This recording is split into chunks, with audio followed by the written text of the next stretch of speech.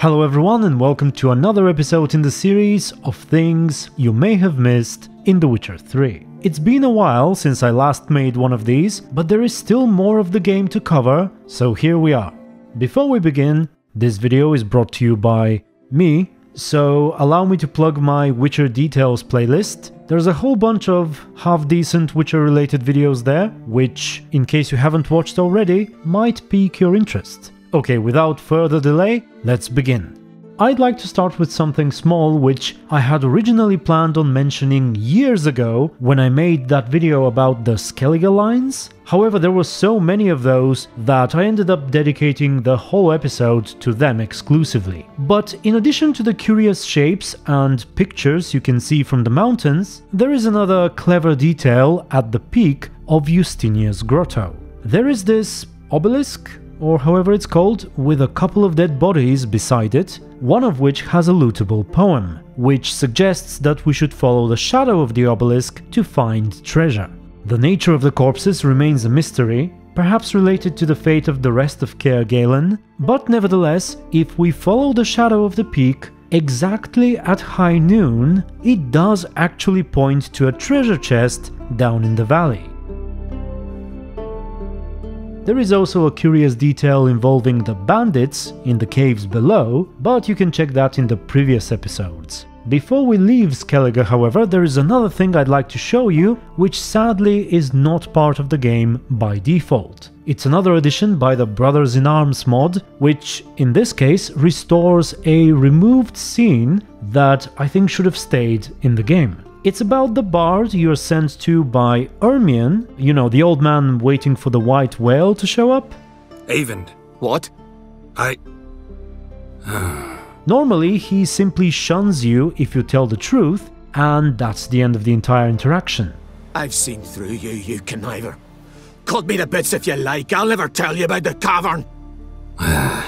The mod, however, unlocks a continuation of this outcome, which, while still unsuccessful, becomes much more rewarding. After he refuses to help you, you can bring up the extinguished signal pyre next to him, which by the way does not exist at all in the default version of the game, and after which you can help him light it up and get some extra dialogue. Cut me to bits if you like, I'll never tell you about the cavern.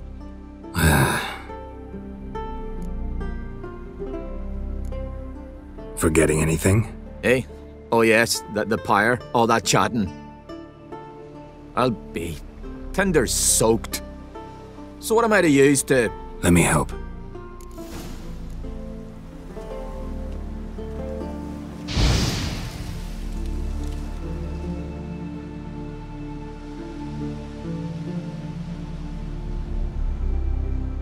You were kind to help.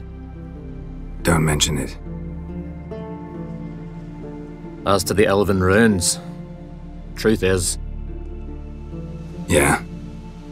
Let it go. Leave them be. Surely you've other ways to make a living. You needn't resort to crude looting.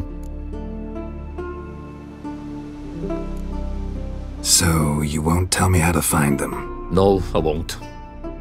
But I'm grateful for your help. Farewell, and fortune smile upon you. Normally there's a small cut in the dialogue which I edited out for your convenience. It goes like this. Farewell, and fortune smile upon you. And it shows that the scene was left somewhat unfinished.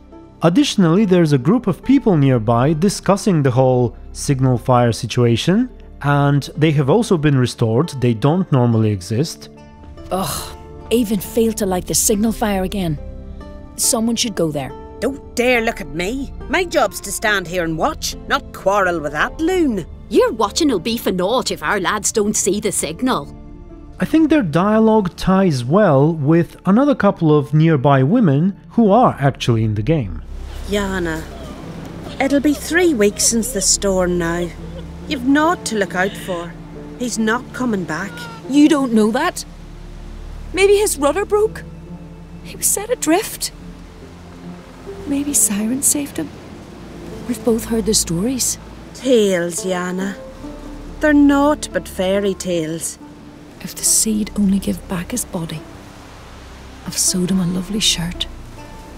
He'd be dressed as fine as a jarl for the funeral. So yeah, I have no idea why they didn't officially restore this for the next gen edition. I think it simply makes the bad outcome more rewarding and meaningful, which is very much in the spirit of the game in general. And now that I mentioned the Brothers in Arms mod, there is another curious thing that was brought to my attention by one of the contributors to the mod, Glassfish specifically. I've already mentioned him in a video before. He showed me a small alternative to the very last scene from the ending where Ciri becomes a Witcher. Instead of it ending with Ciri sheathing her sword, Let's try it out then.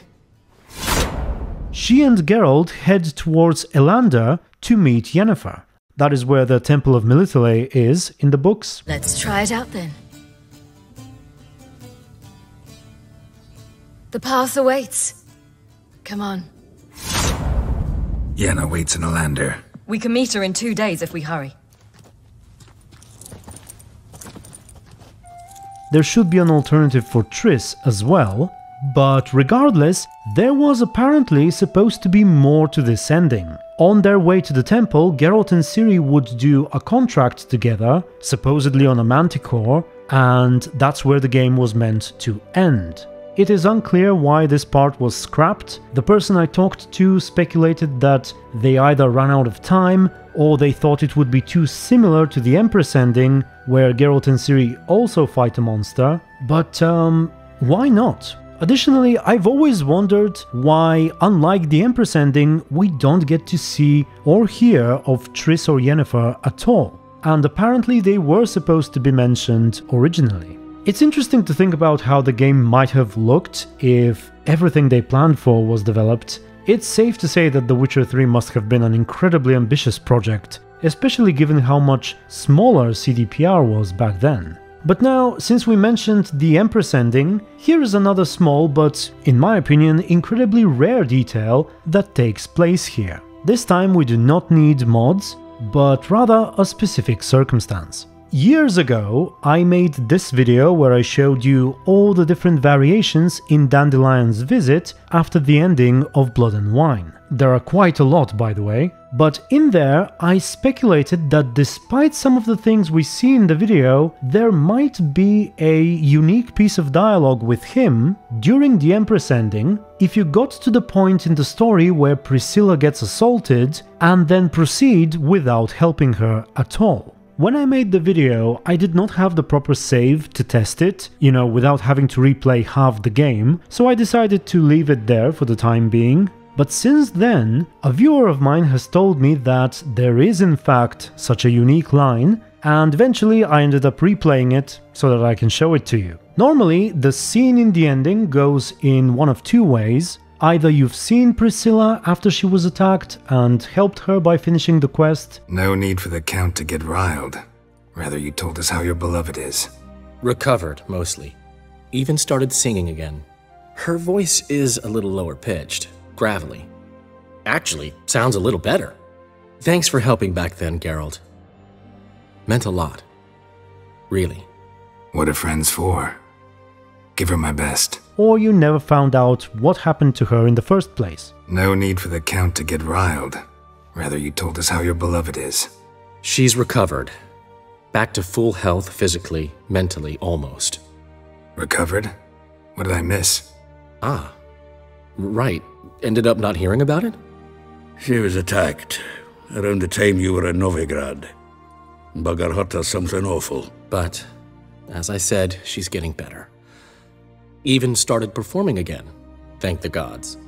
Give her my best. But as I suspected, there is a third variation where you saw what happened, you said you would help, and then decided not to. It's really small, but it's great that they thought about this possibility. No need for the Count to get riled. Rather, you told us how your beloved is. Recovered, mostly. Even started singing again. Her voice is a little lower pitched, gravelly. Actually, sounds a little better. Sorry I couldn't help you out. I had to... Forget about it, Geralt. Done and gone. Give her my best. Okay, next, I would like to bring up two somewhat conspiratorial points. Normally I'm not a huge fan of those, you know, things like Triss is actually coral and whatnot, but I found this rather interesting, so here they are. The first one is about the strange beast contract in Skellige. Not counting Blood and Wine, this has got to be the single highest paying contract in the game, or at least among the very top for sure. However, neither the quest giver nor the location seem particularly special or wealthy, yet you can haggle for over 600 crowns, and even the base reward is rather high. You want to bargain? How would you count it? Height in hands at the withers, or...? By species. Drowner's less than a cockatrice. Aha! But we've no notion what prowls the high road. What do you say you cut it down and then we'll talk? We pre-agree a price. Define a bonus for unforeseen risks. So, how much? That's what you'd ask for a golden dragon, maybe? No chance. Have it your way. 'Tis your neck on the line. So, a viewer of mine had a curious theory about it. You've likely seen him featured in other videos, and he speculated that it has something to do with Yennefer. Actually, maybe you're right. A little help can go. Of course I'm right. You see, the contract takes place in Larvik, which is the very same place where Yennefer stays between the wake at Kertrolda and the conclusion of her personal quest in Skellige. The theory is that Yennefer somehow contributed to the high reward so that Geralt can get a higher pay. And that theory actually has a strong basis in the books. There is a point in the original story where we see Yennefer using her wealth and connections to secretly help Geralt financially. You know how he's always barely making ends meet? So she makes an arrangement with the bank to boost the bounties Geralt is after, or something along those lines, and do it all in secret. Correct me if I'm wrong, but I think it takes place after she and Geralt separate, following that nasty business with Istrid. I'm getting a little confused with the Netflix show. It does these things differently. So now, suddenly we have this super rewarding contract right where Yennefer settles, and I can definitely see the appeal to speculate. Sadly, one major issue is that the reward is the same even if you do the contract before you meet Yennefer in Skellige, which is something you can do. However, if you follow the main quest, you will end up doing it after she arrives here, so make of it what you will, and if you have any alternative theories about the unusually high reward, do let us know. And the second thing I'd like to bring up is about our dear darling Triss. In my last video I talked about her house in Novigrad, but another viewer of mine showed me something about her future house, the one she bought for herself and Geralt in Kovir. First off, he noticed that the building we see in the watery reflection is actually in the game. It's the well-decorated house next to the Cunny of the Goose.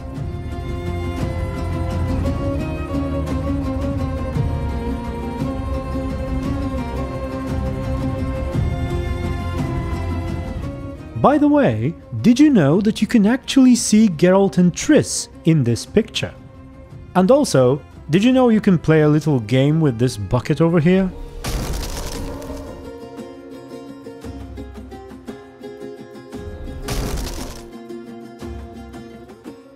But anyway, the speculation goes even deeper, because the loot inside the house changes after the ending of the game. And my viewer thought that the candle and the pipe symbolize Geralt and Triss together. Let me guess. With a candlelit dinner? Candles, sure. And a bed. I could put it on one evening. We'll dine outside by candlelight, listen to the music of the cicadas. And what are you doing? Running around swamps, killing drowners? No. I'm sitting on the porch in a rocking chair, smoking my pipe, listening to the clink of your vials as you work inside. That simple? Mm-hmm. However, in my testing, I noticed that other loot changes as well, and not just inside the house, but outside as well. There is this barrel or sack or something by the door of the inn, and the loot inside changes correspondingly to the loot inside the house. So ultimately, even though I can't quite explain the rules that govern these changes of the loot, it does seem to be a mere accident. Also, to be honest, if I saw a candle and a pipe, I'd probably think it's a Yorveth reference, since that is what he was dreaming about, along with some baked carrots or something. I think someone once provided a translation of what Yorveth says in that vision. And speaking of food, the final thing I have for you today is a silly little detail about the Emmentaler sword. Have you noticed that it actually dismantles into cheese? Unfortunately, Hattori's sword does not dismantle into a dumpling, nor does the rose of Sherwood dismantle into flowers. So with that, I believe I'm done for now. Do let me know what you think of everything I talked about, whether you've noticed these details before. Some of them are related to mods, but regardless, I'd be curious to know your thoughts. Cyberpunk's expansion is just around the corner, so I'll be going into that next. There's bound to be more Witcher videos afterwards though, so thank you very much for watching. Thank you for your support on Patreon and the YouTube membership, and until the next video, stay tuned and be good.